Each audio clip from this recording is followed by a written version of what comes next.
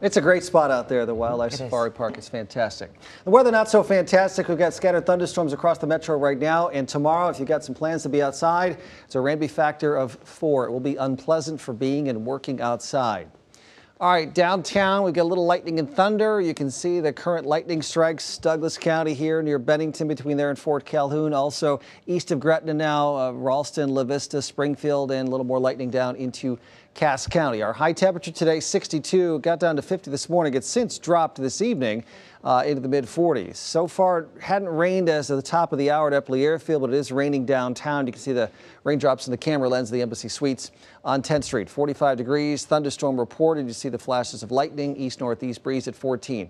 Right now, it just looks like maybe a little bit of pea-sized hail is possible in the metro, a little more to the south of us. 45 here, 41 Fremont, 44 Plattsmouth. It has really cooled off to the south of us with the northeast wind that continues.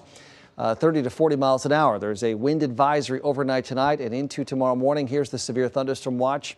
That goes until 1 a.m. Here are the thunderstorms in the metro moving northeastward. A little bit stronger down here in Cass County, some hail potential. One current warning, Otoe County, strongest part of the storm having occurred near Syracuse and just southwest of there. Could be still some hail to 1 inch in diameter. That warning goes until 10:45. All right, so this little cluster of thunderstorms moving northeastward, that's really the main event for us. There are a few more showers down here in Gage County, and you see the watch box that's in effect in this area here. Here's the snow, the blizzard conditions west from South Dakota down into western Nebraska, eastern Colorado. Blizzard warnings continue overnight into Thursday. Impressive looking storm on our storm predictor. The center of the low tracks right up over the Omaha metro, so early tomorrow morning still fairly mild with snow just west of us. Closed roads, difficult travel, strong winds.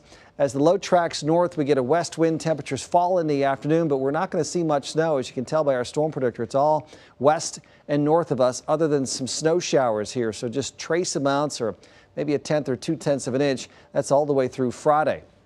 Again, overnight, the thunderstorms move northeastward, but still some sprinkles and showers for the morning drive with temperatures in the mid and upper 40s. Slightly milder in the morning with that southeast breeze, but then colder again in the afternoon. 43 the low. Not everybody's seeing the thunderstorms, but about 80% coverage. The wind advisory, that continues overnight with the strong east winds.